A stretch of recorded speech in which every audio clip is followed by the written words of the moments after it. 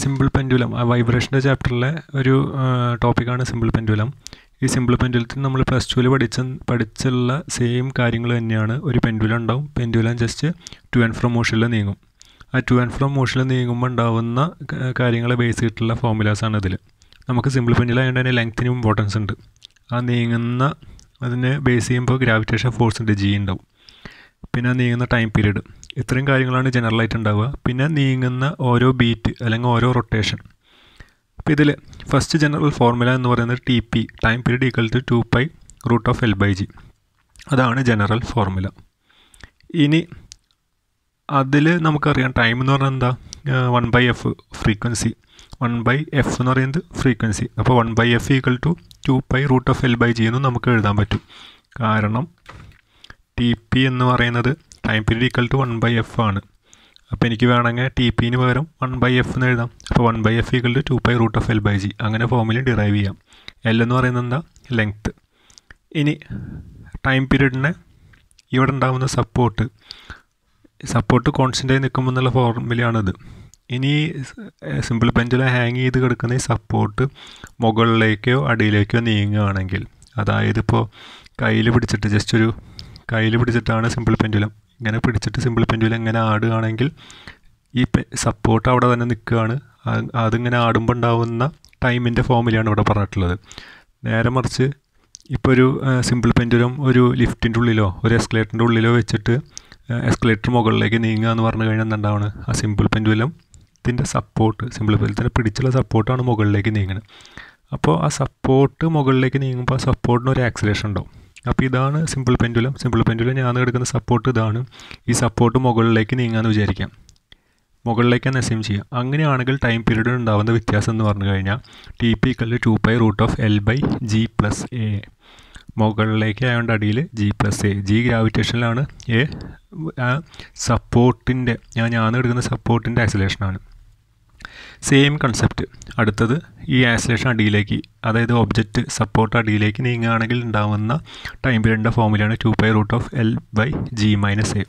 ഇതിൽ ശ്രദ്ധിക്കേണ്ട കാര്യം, ജിയുടെ വാല്യൂ അതിനെക്കാട്ട് കൂടുതലായിരിക്കും, അല്ലെങ്കിൽ അവിടെ നെഗറ്റീവ് വരില്ലേ. അപ്പോൾ ഇതൊന്നും മൈൻഡിലുണ്ടായാൽ മതി. ജിയുടെ വാല്യൂ എപ്പോഴും എനെക്കാട്ടും വലുതായിരിക്കും, ആക്സിലേഷനെക്കാട്ടും കൂടുതലായിരിക്കും, ആക്സിലേഷൻ ഡ്യൂ ടു ഗ്രാവിറ്റി.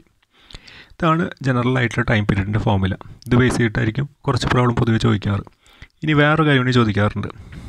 ഈ സിമ്പിൾ പെൻഡുലം ഗ്രാവിറ്റീനെ ബേസ് ചെയ്തിട്ട് അതിൻ്റെ വാല്യൂവിന് ഡിഫറൻറ്റ് വരും, ലെങ്ത്തിനെ ബേസ് ചെയ്തിട്ടും അതിൻ്റെ വാല്യൂവിന് ഡിഫറൻറ്റ് വരും. വാല്യൂ എന്ന് ഉദ്ദേശിക്കുന്നത് ബീറ്റ്, ഒരു beat just two and fro മോഷനിൽ ഒന്ന് ഞങ്ങോട്ട് പോയി ഇങ്ങോട്ട് വരുന്നതിനൊരു ബീറ്റ് എന്ന് പറയും. ആ ബീറ്റ് ഉണ്ടാകുന്ന വേരിയേഷൻ ലെങ്ത്തിനെ ബേസ് ചെയ്തിട്ടും ആക്സിലേഷനെ ബേസ് ചെയ്തിട്ടുണ്ടാകുന്ന ഫോർമുലയാണ് അടുത്ത് പറയുന്നത്. Change in beat divide by original beat, N എന്ന് പറയുന്നത് ബീറ്റാണ്. അപ്പോൾ ചേഞ്ച് ഇൻ ബീറ്റ്, ആ ഒരു മൂവ്മെൻറ്റ്, ആ rotation will be equal to acceleration due to gravity constant ആണെങ്കിൽ, അതായത് ഗ്രാവിറ്റേഷണൽ ഫോഴ്സ് കോൺസ്റ്റൻ്റ് ആണെങ്കിൽ dn/n equal to -1/2 dl/l. Change in length, ഇപ്പോൾ നമുക്ക് നോക്കിക്കഴിഞ്ഞാൽ അറിയാം, ഒരു ചെറിയ പെൻഡുലുണ്ട്, അതേപോലെ വലിയ പെൻഡുലുണ്ട്. ഈ വലിയ പെൻഡുലത്തിന് നമ്മൾ ജസ്റ്റ് വിട്ട് കഴിഞ്ഞാൽ ഈ ഒരു എൻഡ് വന്നിട്ട് ഈ ഒരു എൻഡ് വരെ വരും, പിന്നെ ഇത് ഇങ്ങോട്ട് വരും, പിന്നെ ഈ ഒരു എൻഡ് വരെ പോവും, എന്നിട്ട് തിരിച്ചിങ്ങോട്ട് വരും. അതായിരിക്കും എന്തുണ്ടാവുക, ഒരു ബീറ്റ് എന്ന് പറയുന്നത്. ചെറിയ പെൻഡുലത്തിൽ നിന്ന് ആലോചിക്കുക, ഇത്ര പോയാൽ മതി. അപ്പോൾ ഇതിൻ്റെ ബീറ്റായിരിക്കും എന്തുണ്ടാവുക, കുറവുണ്ടാവുക. അപ്പോൾ ഈ ബീറ്റ് എന്തിനെ ഡിപ്പെൻഡ് ചെയ്യുന്നുണ്ട്, ലെങ്ത്തിനെ ഡിപ്പെൻഡ് ചെയ്യുന്നുണ്ട്. അപ്പോൾ ആ ലെങ്ത്തിനെ ഡിപ്പെൻഡ് ചെയ്യുന്ന ഫോർമുലയാണ് പറയുന്നത് dn/n ഈക്വൽ ടു -1/2 dl/l. ഇവിടെ ഒരു കാര്യം നമ്മൾ അസ്യൂം ചെയ്യണം, എന്താ, ഗ്രാവിറ്റേഷൻ ഫോഴ്സ് കോൺസ്റ്റൻ്റ് ആണ്. ഇനി നേരെ തിരിച്ചിട്ടുള്ളൊരു case, length കോൺസ്റ്റൻ്റാണ്. Simple പെൻഡുലത്തിൻ്റെ length constant, ഈ ലെങ്ത്തിന് വ്യത്യാസം വരുന്നില്ല. എവിടെ വ്യത്യാസം വരുന്നത്, ഗ്രാവിറ്റേഷൻ ഫോഴ്സിലാണ് വ്യത്യാസം വരുന്നത്. അപ്പോൾ ഇവിടെ ലെങ്ത്താണ് കോൺസ്റ്റൻറ്റ്, ഗ്രാവിറ്റേഷൻ ഫോഴ്സ് ഡിഫറൻറ്റ്. അതായത് നമുക്കറിയാം, പോളിലൊക്കെ പോയി കഴിഞ്ഞാൽ നോർത്ത് പോളും സൗത്ത് പോളിലും ഇക്വേറ്ററിലൊക്കെ ഉണ്ടാകുന്ന ചെറിയ വ്യത്യാസം ഉണ്ടാകും ഗ്രാവിറ്റേഷൻ ഫോഴ്സിൽ. അപ്പോൾ ആ ചേഞ്ചിനെ ബേസ് ചെയ്തിട്ടുണ്ടാവുന്ന ബീറ്റിലുണ്ടാകുന്ന വ്യത്യാസം, ചിലപ്പോൾ ക്ലോക്ക് ഇവിടെ മെല്ലെ ആയിരിക്കും ബീറ്റ് ചെയ്യുക, ചിലപ്പോൾ അവിടെ സ്പീഡിലായിരിക്കും ബീറ്റ് ചെയ്യുക, ഡിപ്പെൻസ്. അപ്പോൾ ആ ഡിഫറൻസ് കണ്ടുപിടിക്കാനുള്ള ഫോർമുലയാണ് dn/n ഈക്വൽ ടു -1/2 dg/g.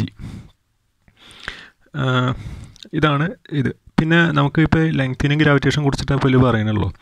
നോർമലായിട്ട് ഈ പണ്ടത്തെ വീട്ടിലുണ്ടാകുന്ന ക്ലോക്കിലൊക്കെ ആണെങ്കിൽ ടെമ്പറേച്ചർ ബേസ് ചെയ്തിട്ടും നമ്മൾ ലെങ്ത്ത് അഡ്ജസ്റ്റ് ചെയ്യണം.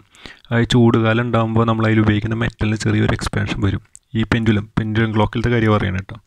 അപ്പോൾ പെൻഡുലം ക്ലോക്കിൽ ഉണ്ടാകുന്ന ആ ഒരു ലെങ്ത്ത് നമ്മൾ അഡ്ജസ്റ്റ് ചെയ്യണം, അല്ലെങ്കിൽ ആ ബീറ്റ് വ്യത്യാസം വരും. കാരണം ചൂടുകാലത്ത് ലെങ്ത്ത് കൂടുമ്പോൾ ആ ലെങ്ത്ത് കൂടുന്നതിനനുസരിച്ച് എന്തുണ്ടാവുന്ന ബീറ്റ് വ്യത്യാസം വരില്ലേ. അപ്പോൾ ചൂടുകാലത്താകുമ്പോൾ നമുക്ക് ഈ സിമ്പിൾ പെൻഡുലുള്ള പഴയ ക്ലോക്കിലേക്കാണെങ്കിൽ അടിയിൽ ഒരു ലെങ്ത്ത് അഡ്ജസ്റ്റ് ചെയ്യാനുള്ള ഒരു നോബുണ്ട്. പണ്ടത്തെ ക്ലോക്കിലൊരു ശ്രദ്ധിച്ച് കഴിഞ്ഞാൽ കറക്റ്റ് അറിയാം.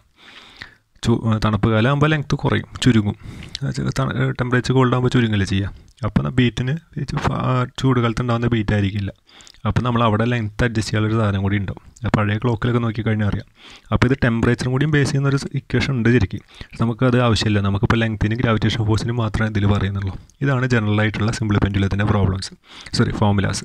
ഇനി ഇതിനെ ബേസ് ചെയ്തിട്ടായിരിക്കും പ്രോബ്ലംസ് ചോദിക്കുക. ഇതിൽ എന്തൊക്കെയാണ് ടേംസ് എന്ന് ജസ്റ്റ് നോട്ട് ചെയ്ത് വയ്ക്കുക. TP, L, G, DN, N, DG, G. Changing gravity by original gravity, changing length by original length, changing beat by original beat. അപ്പോൾ ഇത്രയും കാര്യങ്ങൾ നോക്കുക. ഇതിനെ ബേസ് ചെയ്തിട്ടുള്ള പ്രോബ്ലംസ് നോക്കുക ഇനി അടുത്ത്.